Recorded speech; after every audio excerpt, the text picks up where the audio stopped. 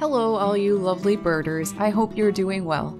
I wanted to take the time to make a video on a few great things the simple and easy act of birdwatching can do for people on a deeper level, helping to ground us and give us a better, more calm state of mind. Maybe many of you experienced some of what I'm going to go over since taking up your birdwatching hobby, and maybe some of you haven't yet. Whatever the case, I hope to help you tap into this wonderful way of being and really deepen your experience. Here are a few things birdwatching can do for you. Being more mindful. Mindfulness is one of the most important things a human can learn to do, and you do not need to sit in quiet meditation to practice this technique. The whole point of mindfulness is to bring your focus and concentration to what is happening in the here and now without judgment, just observing.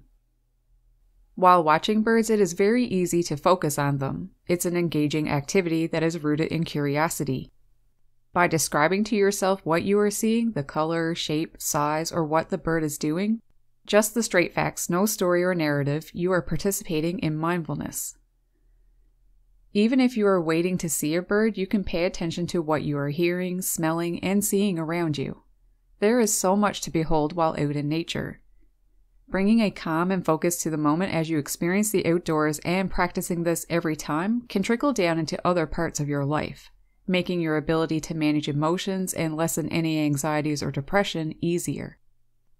You may even begin to notice that the simplest things you've overlooked before now have your appreciation. The saying, "It's the small things in life," holds a strong truth. So watching birds is a great door into mindfulness, where the practice of non-judgment, patience, openness, and acceptance can become a large part of your experience in life. Being fully present in the moment. In times of panic and stress, we think too much. A gazillion thoughts can come flooding our minds, leaving us very overwhelmed and thinking about the past or the future. Often we obsess over a project we need to finish or the disagreement we had with a friend, spouse, or family member. When we are caught by the thoughts rummaging around in our minds, we feel terrible and lose out on the moment. When this happens, taking some time to watch the birds in your yard or local park will bring you into the present moment. You can't focus on two thoughts at once. Observing our feathered friends, really taking notice of the feathers, or watching a bird as it flies, paying attention to the wing beats, will draw your focus away from the problems you are having. For this reason, many people find they are at peace while watching birds. As Lao Tzu once said, if you are depressed, you are living in the past. If you are anxious, you are living in the future. If you are at peace, you are living in the present.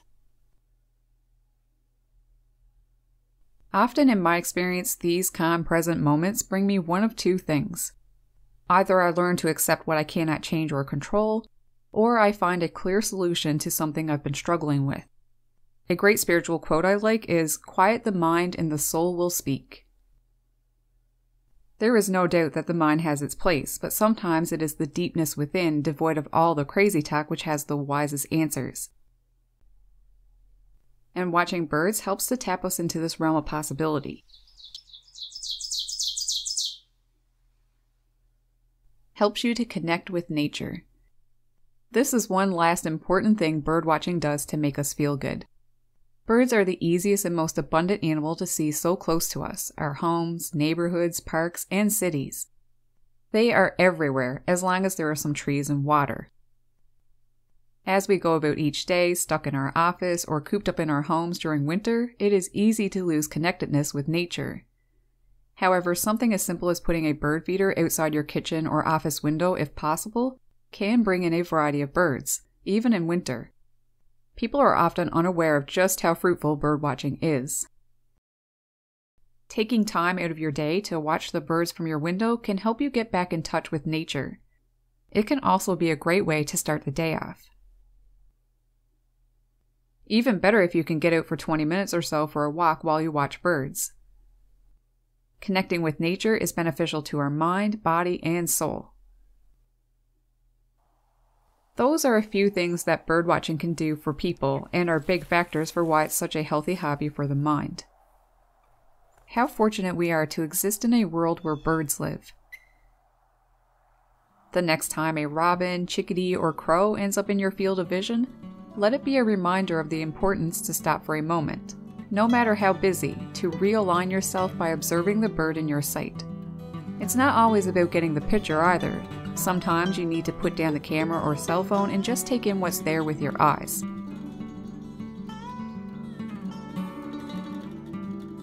Some of my most memorable birdwatching moments occurred without using my camera. I'm interested to hear from you. Has birdwatching helped you to have a better state of mind? With spring at its peak, take a day to yourself to connect with nature and enjoy the birds in your yard or local park while practicing the technique of mindfulness and being present. I really hope that this helps you. Thank you all so much for watching. Happy spring birding!